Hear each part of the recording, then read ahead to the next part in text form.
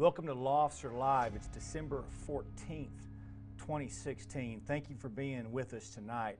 We are the only law enforcement show strictly for law enforcement by law enforcement, and that's why it is so important that you share this with your timeline. Spread the word on this show. We talk about issues that nobody else chooses to talk about. They're easy to talk about, but people don't choose to talk about it, and they're not even controversial. It's just the truth in what law enforcement's dealing with, and the future of law enforcement, and what law enforcement is dealing with today. And tonight is a special episode. I don't do questions and answers very often. First off, I don't find myself that interesting, but we get a lot of questions that come in through our website, through our Facebook pages, and we're taking the time tonight to answer some of those questions. Most of those are current issues, current things going on, so we look forward to giving you the best answer we possibly can there. And it is also your chance to go onto Facebook in the comment section and to send us any questions you like. We'll do our best to get to it, and if not, we'll hold it for the next question answer episode. So with that said,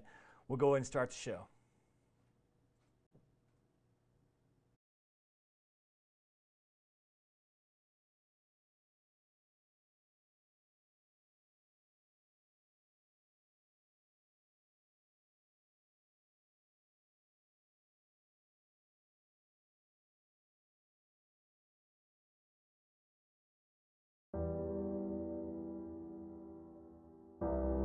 You can either live your dreams or live your fears.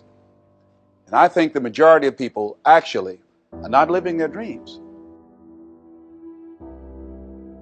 but are living their fears. So I want to ask you a question. What are your fears?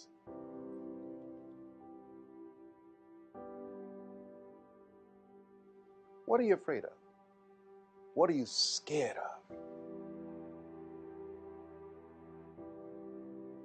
Because we all have fears, don't we?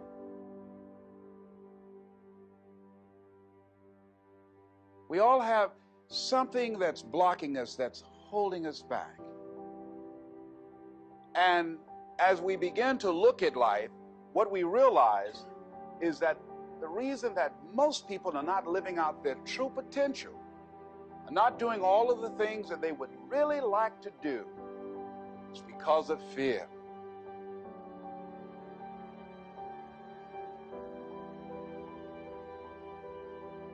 I want to be the person everyone looks up to, and I want to be the person that inspires you. Everyone is special, and everyone has their own demons. The goal is to take control and destroy the past. Some say that the grass is greener on the other side, but I am just going to make my own grass. Everything in life happens for a reason. We may not know right now, and we may never find out. But if you are one of the lucky ones, you will figure out a reason for some of the things that have happened to you in your past.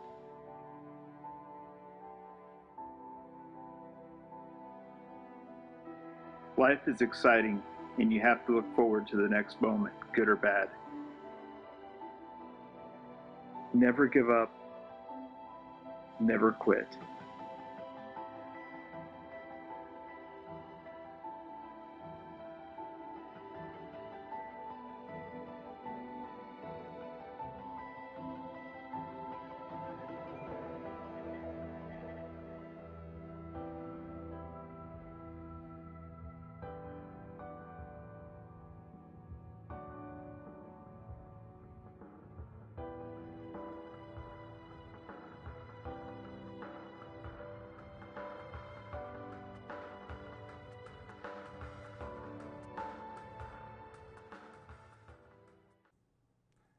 That was Officer Travis Owens, the Indianapolis Metropolitan Police Department. That video was produced from their wellness unit, one of the upper echelon top wellness programs in the country. I would encourage any of you out there that are looking at doing the same, and you need to do the same, to contact them to let them help you. The video was produced by a good friend of mine, Ron Shelnut, also an author here at lawofficer.com. And I thought it was important during this time of the year to discuss some of these issues. That officer, I don't have time to go into detail, We were actually working on some information on that officer to kind of share to all of you, hopefully, very, very soon. But he was lost, and he was on his way to a very dark place. He was in a very dark place, and through the great program they had there at IMPD, they saved him. And you see that in the video there. Obviously, he had a major injury to his leg that was holding him back. He decided to go ahead and go through an amputation. You see that video there that is symbolic, because that is the same field that he was about to kill himself in just months before. And so we have many officers hurting, especially this time of year. This time of year is not only special for me to talk about this, but it also is hurtful for myself. I don't usually get very personal on these issues, but it's time for us to quit being silent. We have a lot of people hurting. Last Christmas was the worst Christmas of my life. My mother was in her last days of her life, and I'll never forget it. And this Christmas is obviously very, very painful, as it's coming up on that culmination 1-year anniversary of her death, a wonderful, wonderful woman.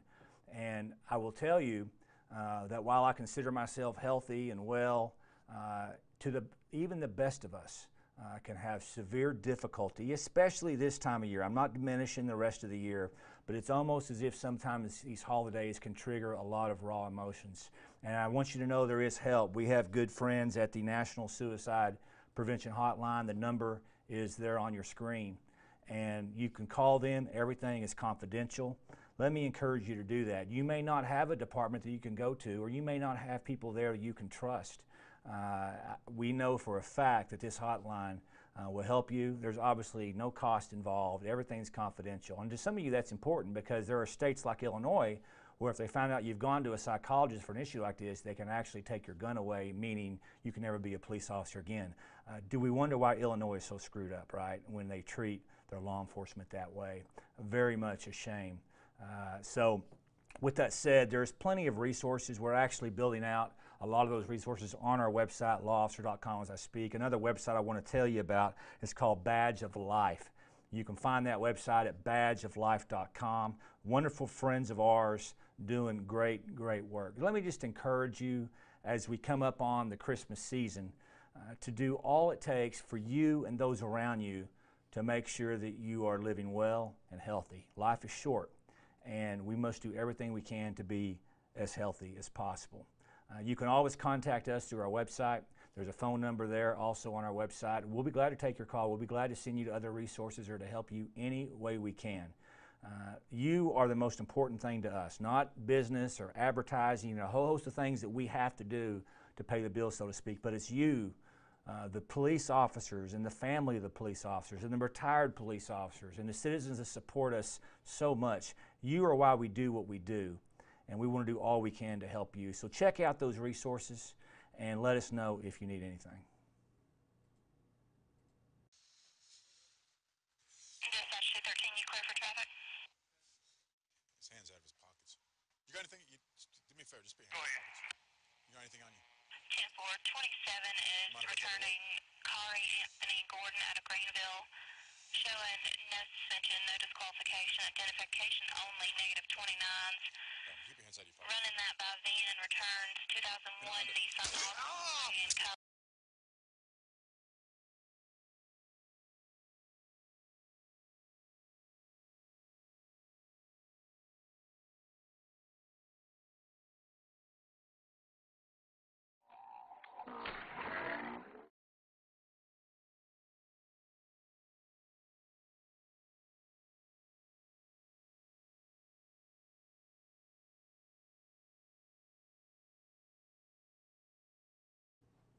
You just watched the body cam images of just a few nights ago in Livonia, Georgia, where 2 of those police officers were shot by that suspect.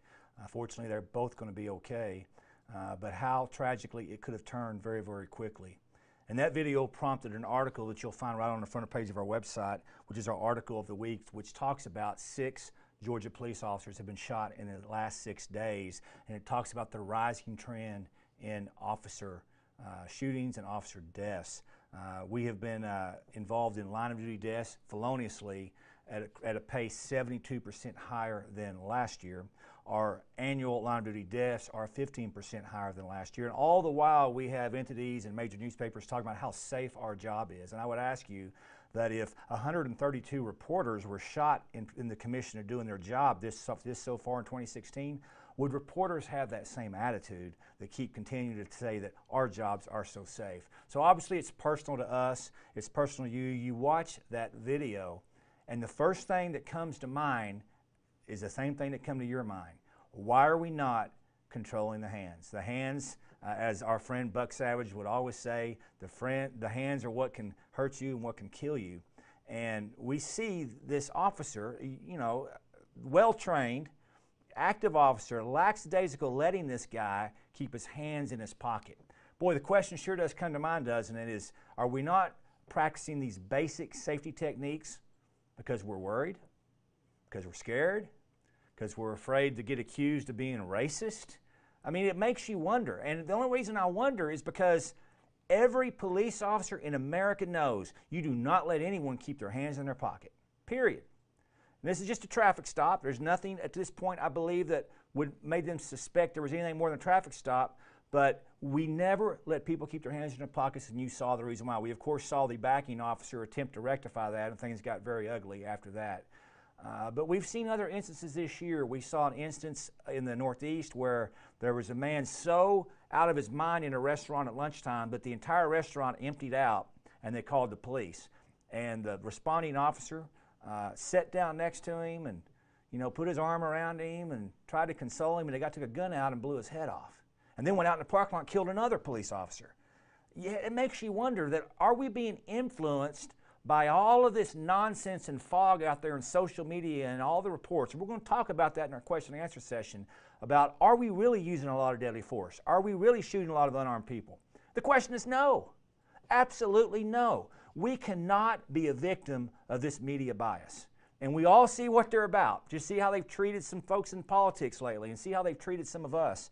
And so I think it's really behoove on our leaders to make sure your officers know, despite what they hear in the news media, despite what they read in the newspaper or on social media or on Facebook, you've got to practice safety basic techniques, officer safety techniques. You know, if they would have made this gentleman, he's not a gentleman, he's a coward, I apologize. If they would have made this coward, hey, get your hands out of your pocket, and he didn't, and they would have had to take him and put him over the car and take his hands and pat him down real quick, and he wants to, you know, let's say he had nothing on him and he wants to complain and call him racist, the leaders in that department need to assure those officers, I don't care. If you're practicing basic safety measures as a law enforcement officer, who cares what people accuse you of? Okay, now it is on us to, you know, explain to people why we do what we do, but you have to be a complete idiot if you walk up to a policeman with your hands in your pocket and acting all nervous and don't expect a policeman to kind of almost come unhinged.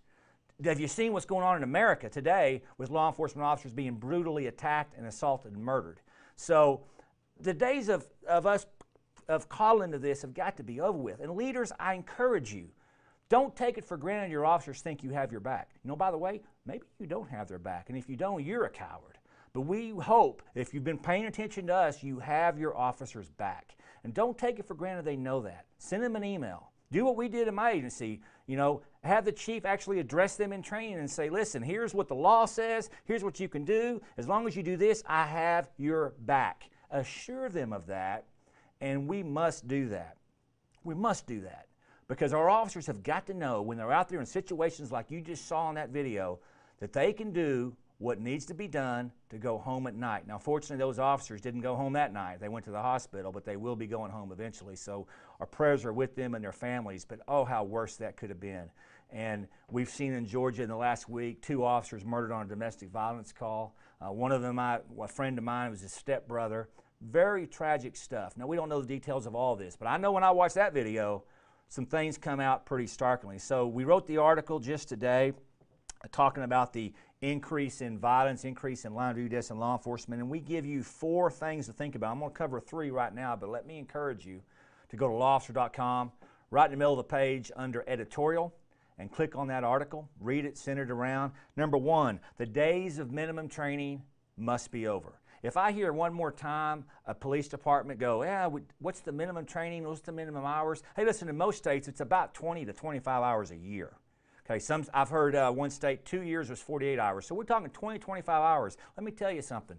Your hairdresser gets more training than that. Your bank teller gets more training than that. Everybody in America, for the most part, is getting more training than that. So that is ridiculous. I don't care what the state minimum is. You need to be better than that. And officers that are listening to this, deputies, if your department's not giving it to you, go out and get it. Whose responsibility is it to get great training? It's our responsibility. You owe it to your family, and you owe it to your fellow brothers and sisters behind the badge. So you leaders out there, you have one job, predominantly one job. Give your officers the safest environment possible. And if you're not doing that, and if you're providing minimum training, you don't need to be in this line of work. It's just that simple. You know, I get accused a lot. Somebody told me today, they said, Yates, you speak your mind so much, people get upset at you. I'm sorry if you don't like the truth. But if you are not providing your officers the training needed to keep them safe, okay, and I would start with simunition training, force-on-force training, and I would end with it. Because every research and study out there says that prepares us best for violent encounters is force-on-force training. Simunition is the name of a brand, but there's other brands out there. If Simunition's listening, feel free to contact us. We'd love to have you help us out with this, but it should start with that, and it should end with that. And so you can do some things in between and talk about mental health and all the kind of legalities and legal updates and things we are mandated to do. But if you're not providing your officers with training that can keep them safe, keep them alive, you don't need to be in this line of work. You definitely don't need to be a chief or a sheriff. Just get out, please. Help us all and leave. And it's just that simple. You may not like it, but maybe you should look in the mirror if you don't like it. Get better.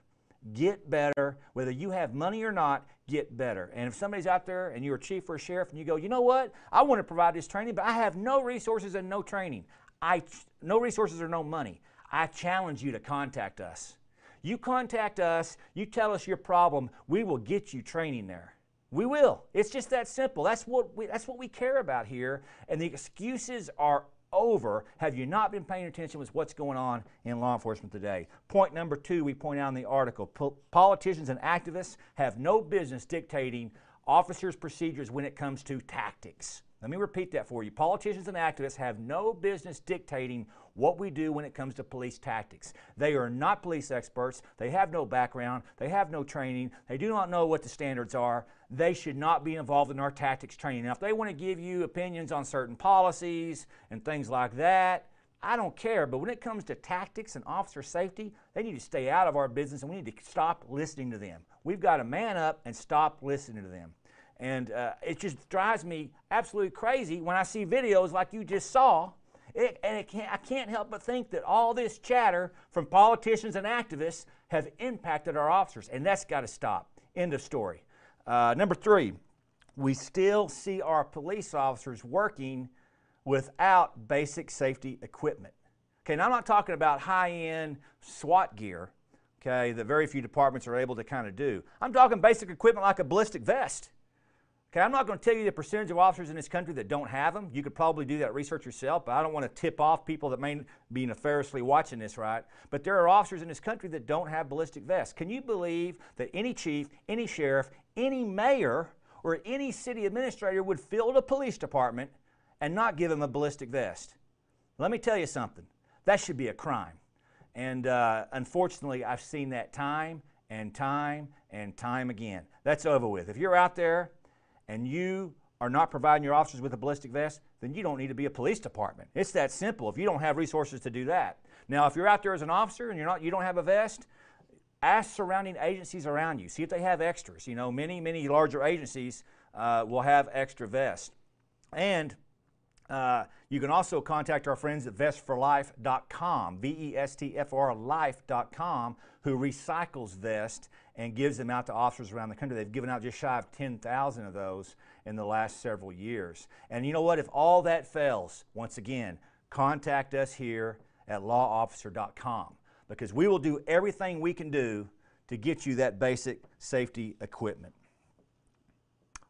We wouldn't be here if it wasn't for our sponsor, and if you've been paying attention to our show, our sponsor has been, for some time now, Blue Armor Supplements. It's the first supplement company designed for law enforcement, by law enforcement, and if you're wondering if it's quality or not, take a look at the supplements you currently take and see if they're GMP approved, good manufacturing practices. If the supplements you take are not GMP approved, then you have no idea what you're taking. All GMP means is what the bottle says is in the bottle. And you know what I found when I looked in my cupboard? Do we still have cupboards? I guess we do. When I looked in my cabinets, this is what I found with my supplements. None of them were GMP approved.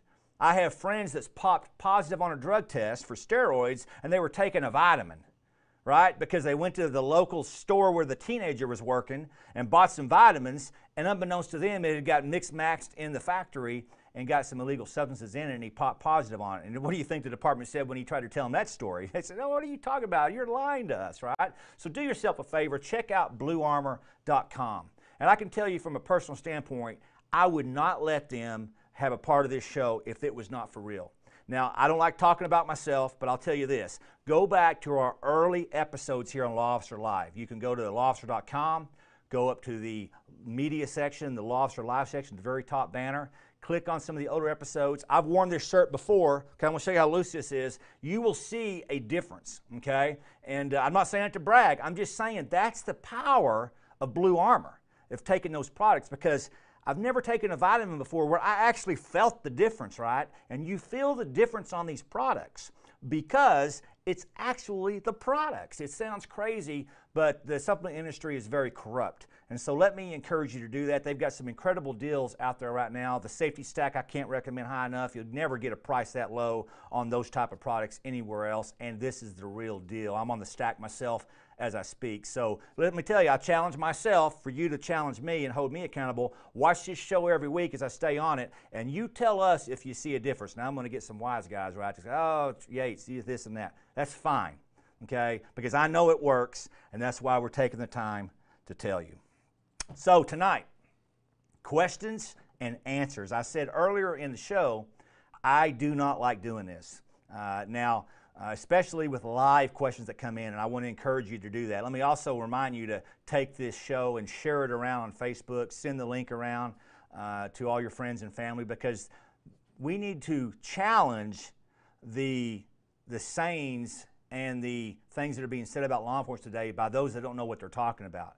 And we like to think we do know what we're talking about. We are law enforcement. Our guests are law enforcement. And if you like this show, you'll love our podcast, located right on the front page of our website, lawofficer.com, where we every week interview dynamic people in their profession, introduce you to them and what they stand for. And it really will encourage you in this profession. So question number one, it came through our email right after the election. I hesitate to answer this, but question number one, how do you think Donald Trump will change law enforcement? Actually, we wrote an article based on this called How Trump Can Uncuff Law Enforcement. I will say this, Donald Trump received the endorsement of the National Fraternal Order of Police, largest police union. He's been very friendly to law enforcement even before he ran for president. People say, well, maybe he just did that for politics, Travis. Well, I actually know people that have been around him for several years, and they always told me how friendly he was and complimentary he was and how down to earth he was to them. This was before he even was running for president. I have one particular friend that's out in Florida by one of his homes there, that when he flies in, he sometimes does security there at the airport when he flies in. He says every time he lands, he calls him by name and asks about his family, and is just really a friendly guy. And you may say, but that's not a big deal. Well, it's a big deal when he's the only one that's ever done it. And this guy guards a lot of celebrities. So why do I think he's been genuine about his support for law enforcement? Simply because there was no benefit to him to support law enforcement. If you remember back in the election, none of the candidates were really even mentioning law enforcement except maybe Hillary and Bernie, and they had some very bad things to say about us because they thought that their constituents wanted to hear that. I think the opposite's true, by the way. We know from Gallup that America really supports what you do. We're at an all-time high, and the media is at an all-time low with respect value. So I want you to encourage you that although the news media may paint one picture, there is quite a different picture out there. Boy, that's got to hurt them, doesn't it? Because they certainly painted one picture for us in the election, and another picture was actually elected into office, President-elect Trump, soon to be president here in a little over a month. And how can he change law enforcement? Well, I can tell you there's a couple of things that come to mind. Number one, President Obama has been very strict with the 1033 program, where law enforcement can get military surplus equipment to help them. And there's been different articles written on that. We've written our own share of articles. Some people say, well, he wasn't really that strict. Well, actually, he was. There were actually departments that had some armored vehicles that they had gotten from the program that they went and confiscated and took back from them. Now, what if one of those departments would have been San Bernardino, California? Last Christmas, there was a shooting by a terrorist inside a Christmas office party that they used their armored vehicle to help capture and eventually kill these terrorists. Well, what if that had been in Orlando, where the Pulse nightclub had a mass shooting of another terrorist, and police used their armored vehicle to breach the exterior of that club and to go in and to save patrons? So he actually has been pretty hamstrung on us, and that's mainly been political. You know, it kind of came out of Ferguson, where the police used riot gear because they were getting rocks and bottles thrown at them, and that became seen as a military act, right? Well, does anybody remember what happened when police were told to take off their gear because it looked too scary? Yeah, they were shot. Yeah, anybody remember that? Anybody care about that? And so this equipment and gear is there for a reason, and President Obama, with the stroke of a pen, can open the 1033 program back up to what it was. We actually were contacted last week by the Department of Defense because they saw our article on 1033, and they didn't take too kindly to some of the things we said. I like that the Department of Defense is paying attention to what we're saying. That means we're making an impact. And we went back and forth, and we were polite and professional as always. You know what? And they pretty much were as well, but we agreed to disagree. We want this program open back up for law enforcement. Now, we're not talking about, the press has made a big deal about, oh, the police got bayonets and they got grenade launchers. That's not what we're talking about. That has been so blown out of proportion, it's not even funny. I mean, does anybody ever seen a police department walking around with bayonets? No, of course not. But that doesn't keep the media from talking about that, and the president's even mentioned it as well. So he can open that up with the stroke of a pen. Second off, he can use the Department of Justice for what they're supposed to be for, investigating federal crimes. The Department of Justice resources have been used very, very much so in the last 8 years to investigate police departments, and they often find that there's nothing wrong with the police departments. So that a lot of resources have been used on that. Now, I am not saying that we should never put a consent decree on a police department, or the federal government should never investigate a police department. It should only be done when it's warranted. And right now, if a few activists pick up the phone and call Washington, D.C., they're flying down to the department without even looking at the evidence. And listen, there's so much the DOJ can do before that happens, i.e. there's FBI agents in every jurisdiction in America. How about letting the FBI do their job and look into the situation? Look at the evidence. More times than not, they're going to find that what the activists or the politicians were screaming isn't even true. Just like Ferguson, should I say, because everything seems to hinge off of Ferguson, Missouri, and it was a complete lie. Now, I've gotten in trouble for saying this, but if you don't believe me that Ferguson, Missouri, hands up, don't shoot was a complete lie, read the Department of Justice report. I don't think the DOJ went to Ferguson to be friendly to law enforcement. I think they sent people to Michael Brown's funeral, and they went to Ferguson, and I think they went there to try to find that officer in the fault and to criminally charge him. And guess what they found when they actually put witnesses on a stand under oath, threatening them with perjury? Oh, I just made that up. It was good for TV. You know, I didn't really see anything. And we find out that the officer was completely justified, and he loses his career for what? Because of a DOJ that couldn't wait for the facts to come out. Yeah, they released the facts a year later, but we all know that the first impression, the first story sticks, right? And so the officer's life, for the most part, has been ruined career-wise because of a DOJ that is completely out of control. Now, I had a Department of Justice person in my class just the other day. I'm involved in a class called Courageous Leadership. LawOfficer.com very graciously advertises that course on our website. You'll find that at the bottom of our articles. And it's been a very successful class, but this is some of the things that I talk about in the class, that we've got to have the courage to do what's right. Because it's easy just to go, oh, call the DOJ. You know, do your chiefs do this and sheriffs do this? No, yeah, right, okay. Well, that should scare you. But call the DOJ? No, you don't call the DOJ unless there's something wrong, okay? Just because you have political pressure, stand up to the political pressure and tell them what's right and tell them what the truth is. There is a lack of truth being told, and our officers deserve the truth. What else can Trump do? I just went blank there for a minute. He can also help law enforcement in regards to our staffing. We're going to talk a little bit later about how difficult it is for police agencies to keep up with the crime in front of them, because most, especially larger cities, the tax base is not what it used to be. And there's a myriad of economic reasons for that we're not going to go into on this show. That's not our wheelhouse, so to speak. But President Trump could do what Bill Clinton did many, many years ago and really unleash a lot of money to help law enforcement hire additional police officers. And he should also release that same money in the inner cities to help give so many of our kids and our people in the inner cities hope to get jobs and to stay out of trouble and things like that. So there's a whole bunch of issues with that. So he can actually release money for not only police officers but for training.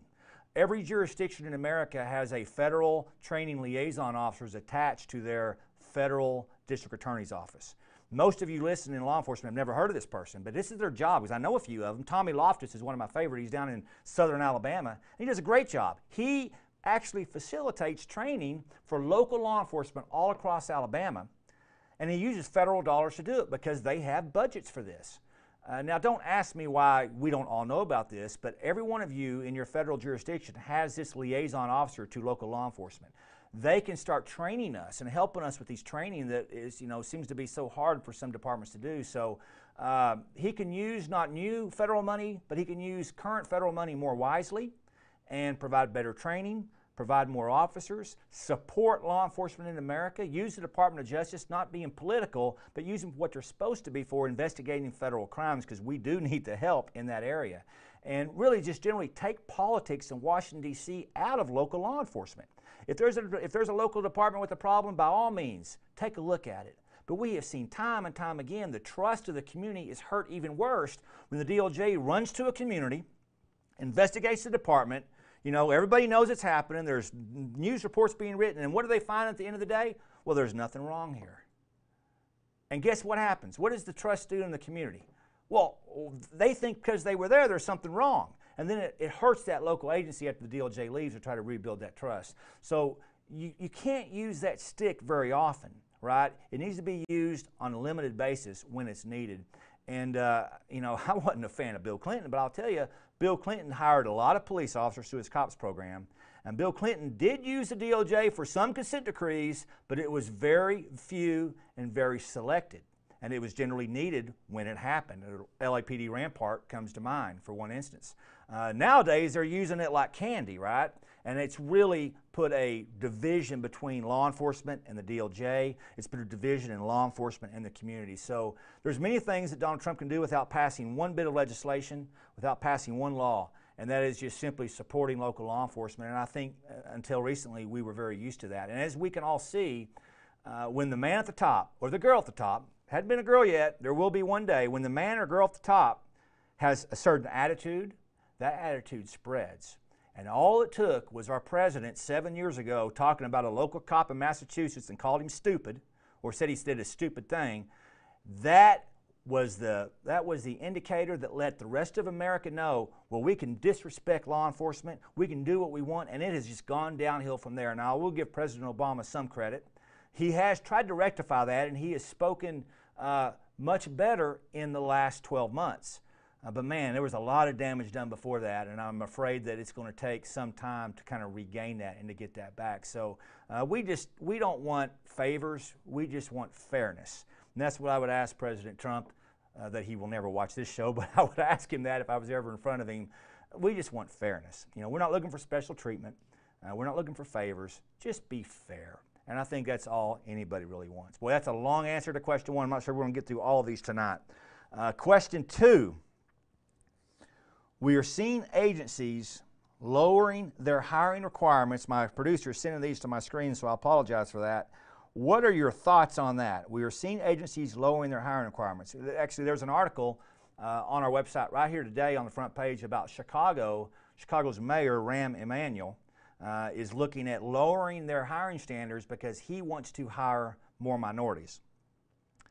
Now, let me tell you something. That to me, I'm not a minority, but that to me, if I was a minority, would be insulting. You mean to tell me that for a minority to be a police officer in this country, you must lower your standards? That's ridiculous. Let me tell you what's going on here. They're being lazy because there are a ton of minorities eligible to work in law enforcement. A whole bunch, okay? A whole bunch. And they're just being flat out lazy by lowering standards. And we've seen throughout our history departments that lowered standards. It was a complete disaster. Miami-Dade back in the 80s reminds me of one of those. They ended up hiring gang members and crack dealers, and all kinds of drama and really black eyes came from that issue. So we can't lower our standards. We must keep our standards higher. It's what makes us different from other professions, right? And if you don't do your due diligence on the front end and hire the right people, you're going to have a lot of problems on the back end. So that's the last thing Chicago needs with their 700 plus homicides and their shortage in law enforcement, is to actually lower their standards. I would tell Chicago, hey, you should represent your community. You should hire plenty of minorities like every community do. Our department should represent what is in our community. And they're out there. You just have to work for it. My agency travels all over the United States. Okay, we spend thousands upon thousands of dollars. We travel all over the United States looking for the right candidate. And shame on you if you're not doing the same, if you're out there. You don't really believe that, you just don't really care about it, quite honestly. The easy thing to do is to lower standards. So it's a horrible idea. And I don't care. Some people will say, well, Travis, drugs is more mainstream now. I don't care. Do you want your cops rolling around smoking joints? Do you want your cops snorting a line of cocaine? I mean, come on, let's not be silly about this. There are many good Americans of all races, of all ethnicities, that can be great police officers. Now, not everybody can, but there are a few. And I would say to any department that's recruiting, go out there and find them. And let me tell you, there's a great resource right here at lawofficer.com. We just had another agency sign up this week, and that's our law officer partners page, and that is where we offer actually free job listings to help you with recruiting. But man, you take it to the next level. We actually build you a recruiting website. We attach it to our network of other recruit websites. We publish your recruit stories and your recruit news on our platform. Our social media has close to 1 million followers. And it's going to give you a light switch to open up your agency to the world, so to speak. Most departments recruit in their general area, right? So maybe if you're looking for more minority candidates, man, that kind of limits you. But if you open up that recruiting window to all across the United States, it's going to help you get a lot more recruits and a lot more interest. And that's what our partner sites can do. And I'm telling you, you're going to think I'm crazy if I told you the price. I'm not going to tell you the price. It is so cheap. I just can't believe our business folks have done this. But it's a service to law enforcement. They know that if the price is too high, the law enforcement would not be able to do it. And some of you are thinking, well, I've got my own website. This is different. This website, number one, would probably be better than anything you've ever seen, because we've got some samples out there and the department's already doing it right now.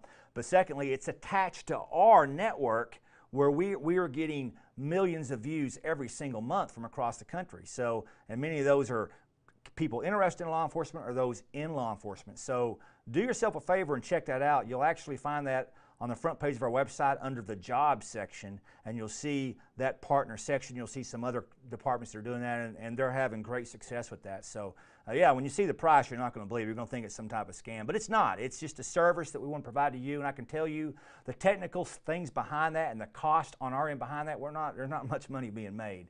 But it's something that you really need to look at, and I'm really amazed that people aren't looking at other things. It's kind of an outside-the-box thinking, right?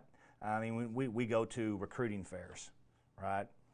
We make phone calls. Listen, this opens your department up across the nation. If you're in Toledo, Ohio, and you have a local story or a local recruiting story, put it on your website, maybe your local news channel runs it. Who sees that outside of Toledo, Ohio?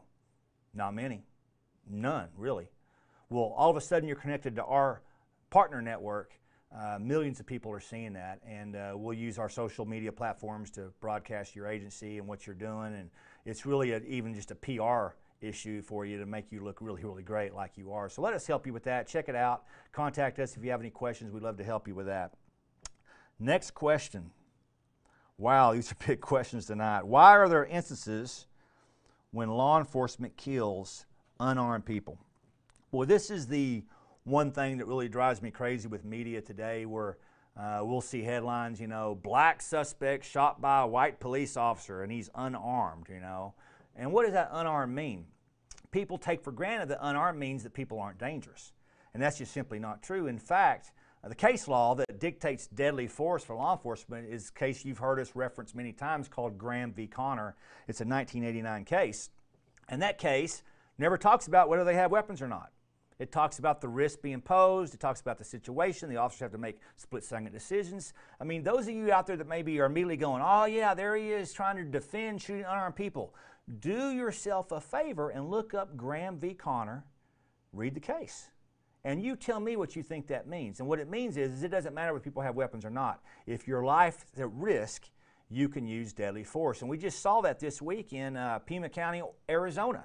Articles on the front page of our website where 2 deputies arrest a female, and I got to tell you, a relatively attractive female. Not that you should put your guard down, but it's not the typical suspect that we think.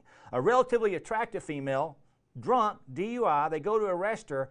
She goes crazy. She ends up getting one of the officers on the ground and takes her high heel and shoves it into his eye, and he loses his eye in the assault. And then she assaults the other deputy to the point where he goes to the hospital before they were able to get her in custody. This officer is probably going to lose his career. Could have lost his life, really, with that type of injury. Why? She's unarmed. She's a female. You know, what's it matter? I mean, so you kind of see the sense here. And when you look at the numbers, it's not like it happens all the time. Almost 95% of the time, bad guys have weapons. It's just that simple. In fact, the Washington Post did us a real big favor. You've heard us reference it. They started tracking in 2015 people killed by the police. And let me tell you why they did it. They didn't do it to help us out. They did it because they wanted to prove that we were racist. And what they've proven is that we're not racist. Most people don't point that out. But let me tell you what 2015's numbers were. In 2015, we shot and killed 991 people. I'm not going to break it down because the breakdown this year is almost identical. So far this year, we've shot 912. What's at the end of the year? I don't know, but it's very similar to last year. So far in 2016, we've shot 912 people. But the media says we shoot a bunch of black people and we shoot a bunch of unarmed people. That is not true. These are the facts. Here's the facts. You can look up yourself, Washington Post. In fact, you can type in officers, deadly shootings, Washington Post to bring you right up to the screen. This year, we've shot and killed 433 white people. This year, we have shot and killed 222 black people. That's 24% of all shootings. 153 Hispanic. And of all those, out of 912 shootings, how many were unarmed? Any guesses? I'll give you a chance to post. Any guesses? 46 out of 912. That's roughly 5%. Now, many times those unarmed individuals are grabbing officers' guns, okay? They're making furtive movements and doing things that cause the issue to go up. We don't know those individual cases, but let's say those 46 cases the officers did wrong. We know that's not true. It's absolutely not true. Just like the lady in Arizona she was unarmed and she darn near killed this officer. So we know it's not true. But let's say they all are. 46 in a year. Okay, that's 3 a month. That's 1 every 10 days. Maybe, yeah, close. Does that mean there's rampant racism in law enforcement? No. In fact, those 46 are white and black and all kinds of races, right? You break that down to black males, it's much less than that. So when these incidents hit the news media for weeks upon a time, it makes it seem like there's a problem. When you really look at the numbers, there's not. Now, 1 in 912, if one is a bad shooting, that's a problem. We must address that, right? But let's not kid ourselves. In this country, with the mental illness issues, and by the way, about 25% of our shootings involve mental health patients with weapons, okay? With the mental illness issues, with the amount of guns in this country, there's estimation of 500 million guns in this country. With all the issues we deal with, we only shoot and kill 912. That should be the headline. We only shoot 912. We are using de-escalation tactics and tasers and less lethal technologies like we've never done before. Our shootings and our shooting deaths are at an all-time low in law enforcement history. But no one's telling you that, right? No one's telling you that. So we call it the way we see it. Now somebody will immediately say, well, listen, 24% of the people you shot and killed were black, and there's only 13% population. That means you're racist. That's really ridiculous. Okay? What does law enforcement encounter? Who does law enforcement encounter? We encounter criminal activity. Now, people are going to accuse me of being racist. I've been called all kinds of names. You wouldn't even believe it, right, by speaking these facts. And they're doing that for a reason. They're doing that to censor you and to censor us. They don't want us to tell the truth, but it's just the truth. I'm not making judgments here. We shoot and kill this year 24% African American. Do you know what percentage of African Americans commit homicide in this country this year? Well over 50%. Do you know how many African Americans in this country commit armed robberies this year? Well over 50%. Do you know how many African Americans commit all violent crimes in this country this year? Well over 50%.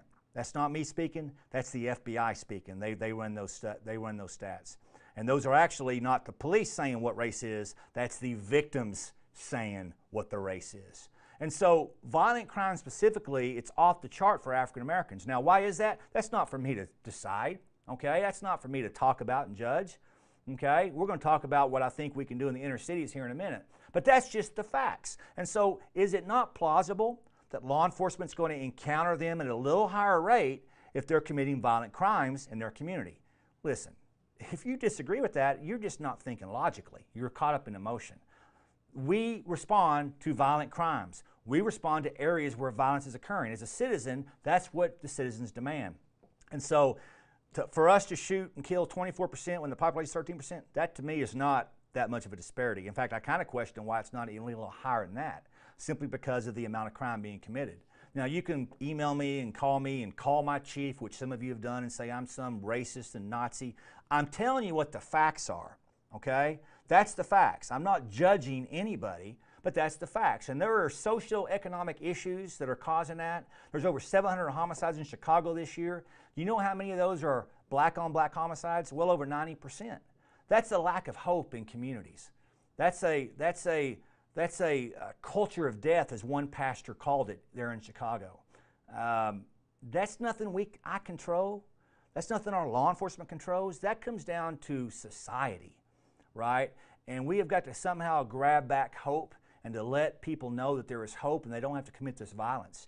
And that goes way beyond what law enforcement's capabilities are. So often we're just kind of picking up the carnage, so to speak, when it's over with. And to try to take all of this law enforcement stuff and say we're somehow racist, it's just not fair.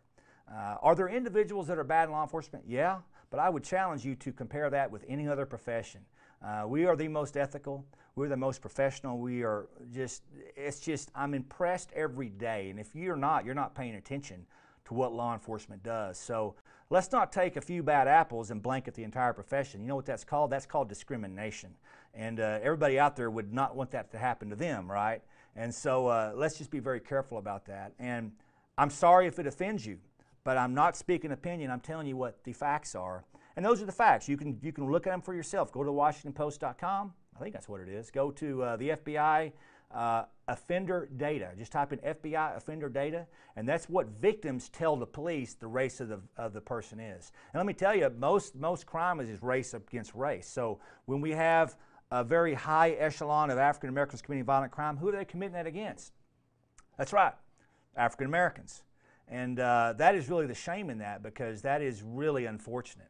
That if you're an African American in this country, you are more susceptible to being a victim of a violent crime. And that is something that we must all deal with in this country, because that is not right, it's not fair, and we all owe a responsibility to do all we can to prevent that. And that's why I'm so proud of law enforcement around this country that is doing that exactly. I know there's a few that try to call them names and tell them not to enforce laws and this and that. We cannot listen to that. We cannot listen to that. Boy, that's a heavy question. Now, what do we got next here? What do you see as the biggest challenges facing law enforcement in the next decade? That's a big question. And I'm sure there's a lot of different opinions on that, but this is what I see. I see crime changing to cyber crimes and to online crimes. We have not done a really great job nationally in really dealing with that. We're not equipped to deal with that. I mean, when I came into law enforcement 23 years ago, we wrote with pen and paper, for goodness sakes. And so now we're dealing with international crimes and computer crimes and cyber crimes.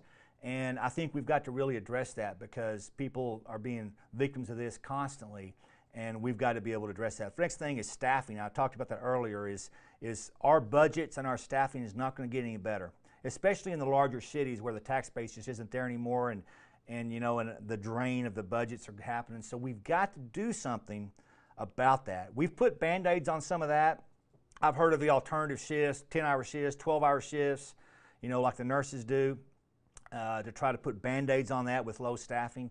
At the end of the day, we need more people. The challenges are rising in law enforcement, and we need people, personnel, and expertise to deal with that. And so that's a huge challenge in the next decade. Cyber crimes is a huge challenge in the next decade. And budgets and staffing, of course. So next question. We'll move along here pretty quick. We have about 10 minutes to go. If you haven't got your questions in, get those in as quick as you can, and we'd love to get to at least a few of those. We've seen a lot of articles about agencies struggling to recruit. Struggling to recruit. How can this be fixed? Well, I kind of touched on this earlier. Huge problems in recruiting. I saw today where the Pennsylvania State Police is hiring 500 officers. Chicago's having to hire a whole bunch. Dallas needs 9,000 applicants. That story was written yesterday for you. They're on lawofficer.com.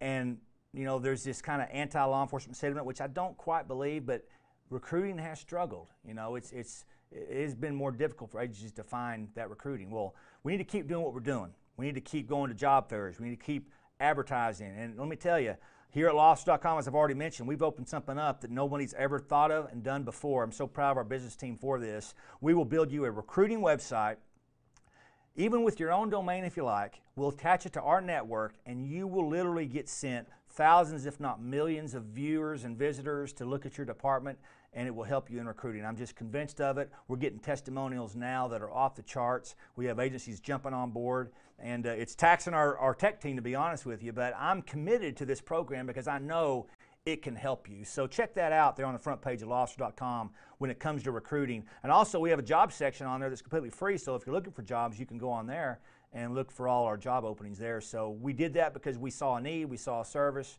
Recruiting's huge, so check that out.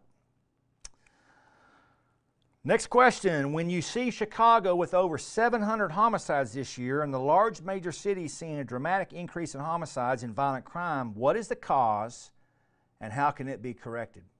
I touched on this earlier, but I think there's a lack of hope. And actually the Chicago police commissioner said that a few months ago, that the only reason a young man would pick up a gun and shoot people is because he has no hope for a real life. And I think we've got to somehow provide that hope. Now, can law enforcement do a small part of that? Yes. But we owe it, our churches need to get involved. We need to put economic development in our inner cities to give people jobs, to give them hope, to let them see a way out of their horrible situations.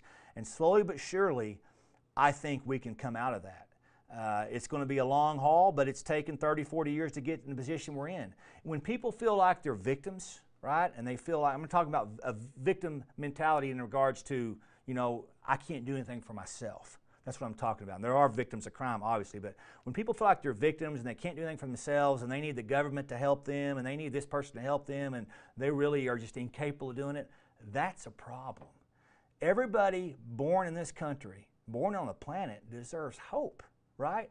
And so we as law enforcement, we can do a small part. We can provide hope to some kids and communities and to do our best. And sometimes some people call that community police, and I just call that being a good cop, right? It's taking the extra time in some of these cities and communities to help people when you can. You're going to see a lot of those stories coming out in the next week around Christmas time where policemen are just doing the right thing for people. And so that provides hope to needy people. And I think we've got to really take a hard look at that. It's obvious one thing in Chicago and other large cities that's seen an increase in homicide. 25 largest cities in this country have seen an increase 14% in homicides. It's the most in almost 40 years. One thing for sure is what we've been doing is not working.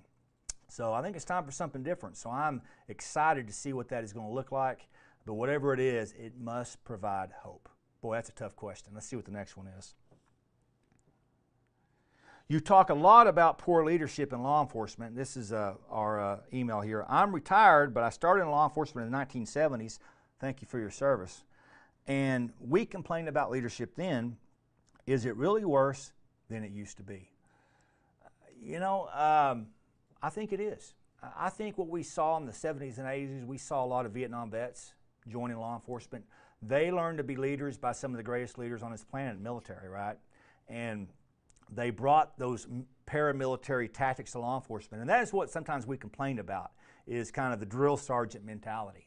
But in many, many ways, it really worked. And it made all of us better. It challenged all of us. When I came on, I worked for Vietnam veterans as my sergeants and lieutenants and captains. And I saw the value in that. They're no longer with us. And we are the ones left to take up the torch. And what I've seen recently is number one, we don't prepare our officers to be leaders. We prepare them to be managers.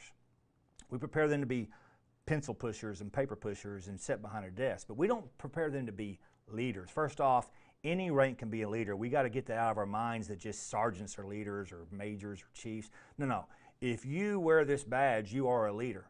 And we must decentralize that leadership to where you can lead your peers, because that's when greatness begins. And I've deemed it courageous leadership, that we need more courageous leadership. And what is courage? Well, courage is when you do something because it's the right thing, no matter the consequences. I'm proud of a seminar I'm involved in called Courageous Leadership, and check that out if you want to. And I just think it's important. We build it on several tiers there in the class.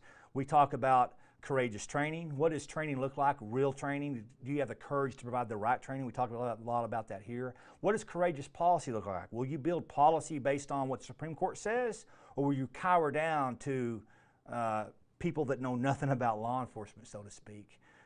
Courageous conversations, where can you talk to your people and make sure they're safe and tell them things that are hard to say but must be said. And there's a whole bunch of different facets of it. I'm not going to go into it here, but check that out if you want. Usually at the bottom of our articles you'll see a quick ad on that. But we're proud of that. Proud of the law officer kind of picking that mantle up and helping with that, because Lord knows we need better leaders, and I like to think we need more courageous leaders. One more question, and I'm willing to take one from the audience. We may have time for that if you want to get that in. There seems to be a big divide between law enforcement and African Americans. Boy, big time questions tonight. There seems to be a big divide between law enforcement and African Americans. How can this be fixed? Well, first off, we've talked about this somewhat in the past, is I think we in law enforcement should acknowledge the sins of our fathers, so to speak. You know, I speak to many minorities and they tell these horrible stories about police, but you know what? They weren't victims of that story. Where did they get that story? They heard it from their dad, who heard it from their grandpa, and you know, they're going all the way back to the 40s and 50s. And listen, I think we would all agree that, you know, decades ago, law enforcement really mistreated a lot of people for no good reason than what they looked like, and that was wrong. But you know, none of you watching this, and we had nothing to do with that. But I think we're sort of a victim of hearing that and seeing that represented. I had a friend of mine tell me, he says, you know, Travis, he's an African-American kid, great kid. I call him a kid. He's younger than me. He says, you know, Travis, many in the black community hate the police. I said, come on, man. I go, how can that be? I've worked in minority communities for most of my career, and it's some of the greatest people you'll ever meet, you know, good, hard-working people. And they have criminal elements like everybody else has criminal elements, but the vast majority, great people. He says, well, when I was a kid, my parents taught me to play hide and seek by running from the police. I said, what? He goes, yeah. He said, I was taught to hate you. I was taught to run from you. And I said, well, that's maybe just your upbringing, right? I mean, surely that's not, you know, a massive thing. He goes, no, it pretty much was throughout my community. Now, I don't know if that's the way it is in your community, but that really was a blow to me because I had no idea. And so much of this comes from the past. So we got to get past that. And I think an easy way to get past that is just we acknowledge it and let's move on and get better. And then we get through it by relationships. It's just that simple. You can throw out any terminology you want, community policing, guardianship. Listen, it's about relationships. We must form relationships with those we serve. And once we went inside police cars, right, we got away from those Peelian principles, we went inside police cars and we got the windows up and we drive around, nobody can talk to us anymore unless it's a negative encounter, like a traffic stop or a 911 call. So we've got to build relationships, and that takes time. That comes back to the staffing, as I talked about earlier. If you don't have the people to do it, it's really difficult to do it, but I think we're at a point where we have to do it. And listen, I think at first it may be seen as kind of odd because we've not always been great at that.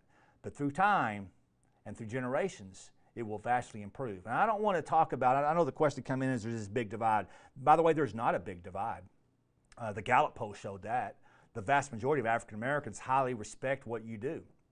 But obviously the media has propagated a very small group there and made it seem like a big divide. There's not a big divide. So don't come out of this show thinking that, because that's not the case.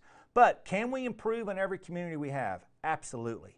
And it's all of our duty to do that. I've thoroughly always enjoyed doing that and taking the time to do that. And it really starts with relationships, not a program. Programs are great, right? Not an athletic league. Athletic leagues are great. Not a social media campaign, although that's great, or a PR campaign or a marketing campaign. It starts with the officer and the citizen forming a relationship. And when that citizen trusts you enough to call you when things are going on, you know you've made it, right? You know you've made it. So let's build our departments in that fashion to where we can work on that. And we have work to do, but that's okay. We're professionals, and we're up for the task. And with that said, it takes two, right? As we do that, we also expect the community to start bringing that trust and for them to form that relationship, because it takes two to have a relationship. So I think that's what's often lost. There's all these demands on police, Well, listen, last time I walked through a minority neighborhood after a homicide and everyone was outside when it happened, you know what everybody told me? I didn't see anything. Hey, listen, those communities also owe us some trust and respect, like we owe them trust and respect. So if we do our part, they will come along. I'm convinced of that, because I know it's some of the greatest people on this planet. So I don't know if we have any questions. We really don't have time for questions. I'm already over. I'm very sorry about that. But listen, let me thank you so much for joining in. The hour goes quick. Nobody else is doing this type of thing. I'm answering these questions, really putting myself out there, but it's important for the public to hear this. And like I said, I'm not a big fan of it, but it's so important. We're going to keep doing it, every couple of months or so. So we want to thank you for tuning in. God bless you. If you don't tune in before Christmas, we want to wish you a very Merry Christmas, and just embrace those around you. Make sure this time of year, and we know it's difficult, to make sure that everyone around you is healthy and well. And you can always contact us if you have anything. You've been watching Law Officer Live. It's been our pleasure to serve you. We'll see you next week.